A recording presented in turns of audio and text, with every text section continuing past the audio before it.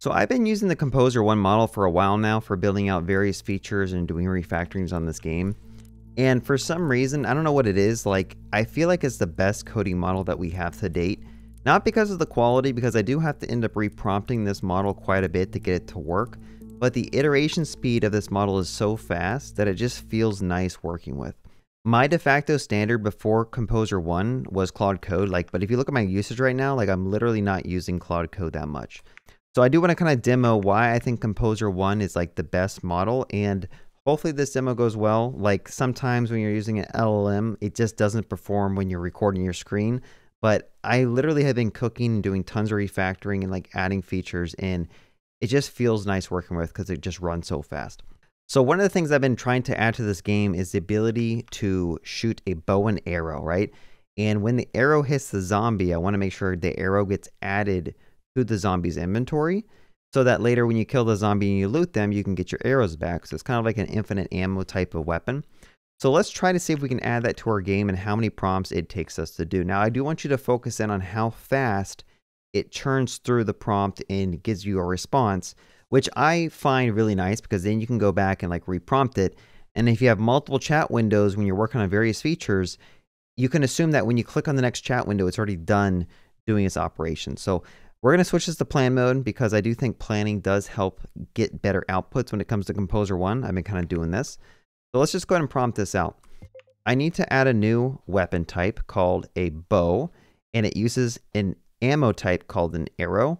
When a player shoots the bow, it should shoot a slower projectile at the zombies. And if the zombie gets hit by the arrow, it should add the arrow to the zombie's inventory and deal 1 damage. Every time an arrow gets into the zombie's inventory, make sure you increment the count of the arrow stacked by 1. Eventually, when the zombie dies and it gets looted, the same stack count should drop onto the ground, which later when the user picks up, should add that same stack count to the player's inventory. So for example, if I shoot the zombie 3 times, I kill them and loot them, I should be able to pick up 3 arrows from the ground. All right, so a pretty long prompt, but this is basically how I've been kind of doing my agentic coding. And by the way, if you guys are interested in learning more about agentic coding, go to agenticjumpstart.com and join my wait list. I've been working on a course. I have 20 or 30 videos recorded already where I walk you through my tips and tricks of how you can use agentic coding to become a much more productive developer. I've been using Claude Code and Cursor since they kind of came out, and I've learned a lot over the years. So join the waitlist if that sounds interesting. Now, often when I'm prompting, I will actually tag certain files so that it'll actually know how to implement this, but I have actually found that it's just really good at just figuring this stuff out. So we're just going to go ahead and kick this off and see how the first iteration kind of does. And I want you to pay attention to how fast it'll kind of churn through the output, right? Usually with Claude Code, for example, I've been using Claude Code extensively for the longest time, and I haven't even been using it that much for the past week because I've just been using Composer1. I find it to be a much faster, more fun model to work with. But who knows, maybe I'll go back. But anyway, so we have a plan over here, and we can read through this and make sure that it kind of has everything that we need. But for now, I'm just going to go ahead and just build this, and that should modify my project to add in the new weapon type. I'm going to try not to edit this part and just let it kind of churn through, but hopefully it runs fast like I normally see it run.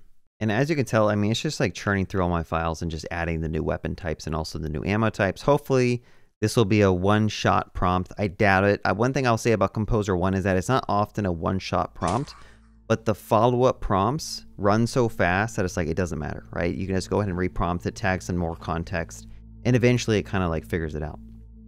Okay, so it looks like it's done. Okay, still working. Let's make the bow. Let's also make sure that we can't fire without arrows. Okay, we can't fire without arrows. Let's spawn an arrow.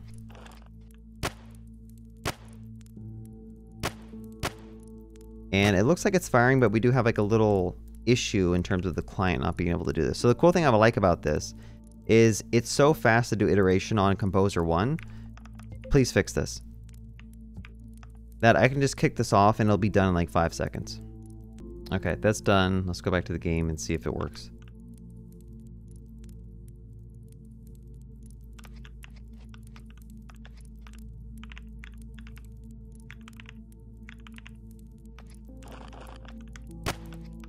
Okay, I'm able to shoot the arrow and it's decrementing my ammo. Let's spawn a zombie as well. I didn't mean to spawn 2. Okay, let's loot the zombie. And then we should be able to pick up 3 arrows. Yep, so that works. That one should have like 2 on it. There. So again, like, basically just added a bow and arrow. We added the ammo. We added the ability to have it get added to the zombie's inventory. You kill the zombie, you loot it, you get your arrows back. It took 2 prompts. Now, doing the same thing with Claude Code, I feel like it would have taken much longer. You'd probably have to use Opus to plan it out. You'd have to use Sonnet 4.5 to implement it. And it might even still be cooking before you even finish. Now, one thing that might be cool to do is I do want to actually like stash this. I'll make a new like branch. I'll say like check out bow arrow. We're going to add this. Let's do this, adding bow. Now let me try the same thing with Claude Code. I went ahead and just stashed those changes, and we're going to try one more time with the exact same prompt with Claude Code. We're going to switch it to plan mode. Let's go to plan mode, and I wonder if we should switch it to Opus. The default is Sonnet 4.5, but they say Opus is legacy, so maybe we should just keep it at 4.5. I'm going to go ahead and paste in that same prompt, and let's see if it can achieve the same quality of results and how long it actually takes as well. Now, I did start a stopwatch for the Claude Sonnet benchmark. I probably should have done it for the Composer1, but I'm a bad content creator, so like we're just not going to go with that. And again, like I'm not a Cursor sponsor, like I'm not sponsored by Cursor. I just feel like Composer1 is it just feels nicer to work with. I don't know. But we'll sit here and wait and see what happens. It's going to try to plan out this whole thing with the exact same prompt. And then I'll kick off the LLM to actually implement the plan, and we'll see if it gets it correct the first time. I would bet money that it won't, because I've tried similar things with Claude Code and it just doesn't get it right the first time. I mean, just for the plan alone, we're 2 minutes and 30 seconds in, and it's still just planning. I'm pretty sure Composer1 had the plan done in like 20 seconds or 30 seconds, which is again why I really like Composer1. I just feel like I'm being more productive, and whether or not I'm actually being more productive, the feeling of being more productive just makes coding with LLMs and agentic coding just more fun. All right, so now we're like 3 minutes in, and it's asking me some information. How much damage does each arrow do? I'm pretty sure I told it, but maybe not. How should the bow projectile behave? Just a straight line. What should the bow's cooldown and fire rate be? I'll say like slow. Should arrows have a maximum stat count in inventory? I'm going to say unlimited. We'll just submit this and see if it can finish planning. All right, so now I kicked off the actual implementation. We're about like 4, almost 5 minutes in, and it's going through my files and adding some stuff. All right, sorry, I had to step away, so I don't know how long this thing actually took, but it did finish. So let's go back to the UI and see. And then you go to the UI and you notice that there is a bug, and so it's still not working, and we have to go and reprompt Sonnet 4.5 to fix it. And that's going to take another minute or so, depending on how intricate the bug is. I guess the point of this video is I've been coding with Claude Code primarily for a while now, and it still has a chance to not do what you want correctly. Like it's still going to break your app, and you have to reprompt it to fix it. And Composer1 is still going to break your app, and you have to reprompt it to fix it. The difference is Composer1 runs so much faster that I don't have to sit around watching a terminal sit there thinking. I literally see stuff stream through on my chat panel, and then it finishes in like a third of the time. I can go and check out the application. I can go and test it. And I don't know, like if you guys haven't played around with Composer1, check it out, because I do feel like it might be the best model to date that we have for coding. And if you haven't experienced the speed of which it churns out code, you won't really relate to this video or what I'm saying.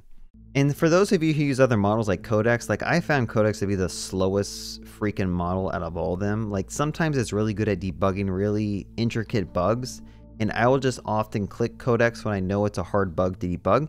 But again, like you're spending like 5 minutes waiting for Codex to think throughout your whole code base and solve the issue. Whereas Composer1, if you can actually tag the right context because you have a good understanding of your code base, you can often fix the issue much faster. Like if you look here over here in Claude Code, it looks like it didn't even like register any of the entities on my front end, which Composer1 was able to do the first try, which is a pretty big thing that it missed out on. All right, let's test this out. I'm going to spawn a bow, and I'm also going to spawn an arrow ammo. Pick up both of them. I'm going to shoot. Okay, that's working. Let's spawn a zombie, and hopefully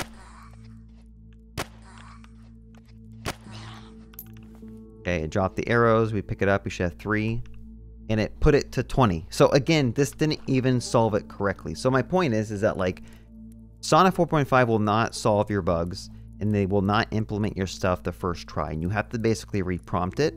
And at this point, the model that is able to iterate faster, I think, is going to win. And Composer1, from what I've seen, is the model that does this perfectly well. So definitely check it out. And also leave a comment below if you've tried Composer1. Do you feel the same way I'm feeling? Because I might actually cancel my Claude subscription, because it's not worth paying $100 a month for this when I have this model over here that runs so much faster and basically is able to, in this scenario, the quality output, it managed to get it correct after 2 prompts. I have to go and now prompt this a 3rd time to fix it, because again, the inventory stacking count was just off. Anyway, hope you guys enjoyed this video. Have a good day and happy coding.